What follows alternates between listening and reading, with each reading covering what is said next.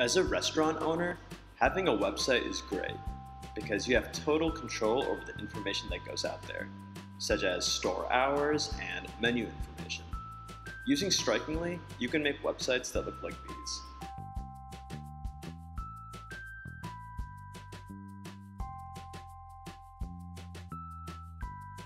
A good website for your restaurant will first grab the attention of customers who haven't eaten your food before, and then second, it'll nudge those customers to make the jump and try it out. There are a couple of ways of doing this, but today we'll show you a way that works.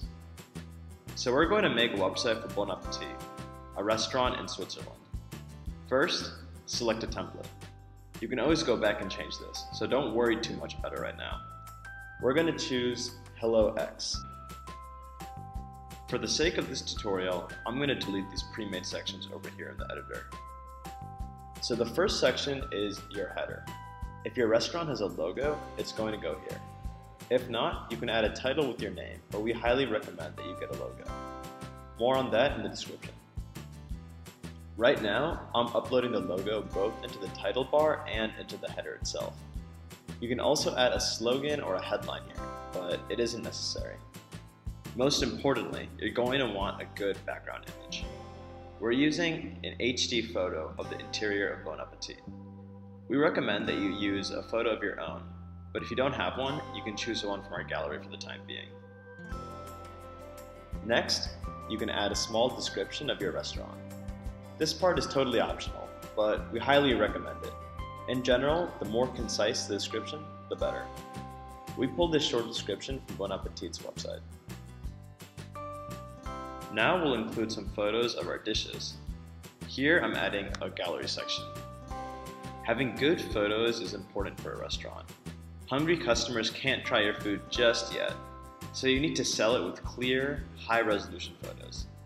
Remember, your website should make them want to make a reservation, or call in an order, or visit your location, or whatever. So good photos are critical. Next, a map of your location and a contact form for reservations. To add a map, add an App Store and HTML section. Click here and select Google Maps. Type in your address and then hit save. It's pretty nifty, right?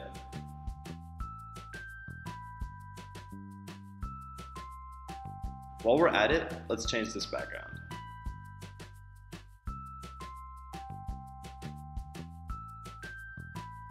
I'm also going to add a contact form for reservations. Add an email address that you'd want reservations to get forwarded to. You can also choose to add your map right here in the same section as your contact form. To do so, click Add Map. Hit Edit and then add your address. However, since we've already added a map section, I'm going to delete this for now, but this is a cool feature that you can take advantage of. At this point, you finished all the groundwork for your website. Now you can play around with different fonts and styles that suit your website's vibe. Right now, I'm uploading Bon Appetit's logo to create a custom color scheme so that the website's colors matches that of the logo. I'm also going to change the title font to Roboto Condensed and the heading font to Dancing Script. And that's it. Your restaurant has a website. Double check to make sure everything looks polished and hit preview to view your site across different platforms. Remember, you can always go back and change things whenever you would like. And ask yourself, if you were a customer and knew absolutely nothing about this restaurant, will this website convince you to try it out? If the answer is yes, hit publish and you're good to go.